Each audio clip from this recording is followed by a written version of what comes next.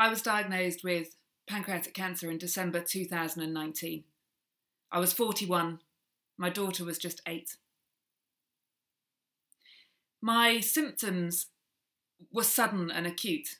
I had a complete loss of appetite. My urine became very dark in colour.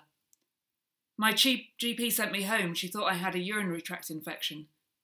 A couple of days later, my skin had gone yellow and I was admitted to hospital. Pancreatic cancer and other abdominal cancers are often called silent cancers because they can be very far progressed before obvious symptoms show up. It's not like breast cancer or testicular cancer or skin cancer where there's something to feel or something to see.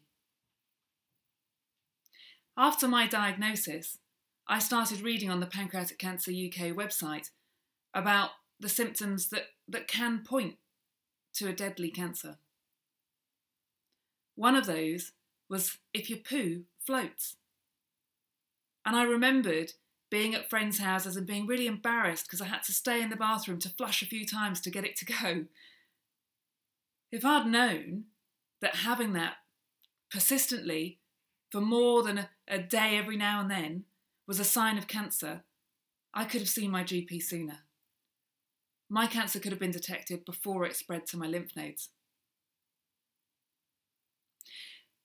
My advice to you is look in the loo, don't ignore your poo. If it's pale, if it floats, if it's hard to flush away, either you're eating a bit too much fat or there's a problem with your digestive system that needs attention.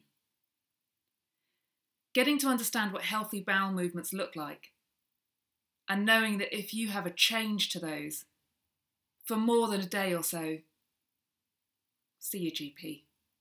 Get it checked. Abdominal cancers aren't silent.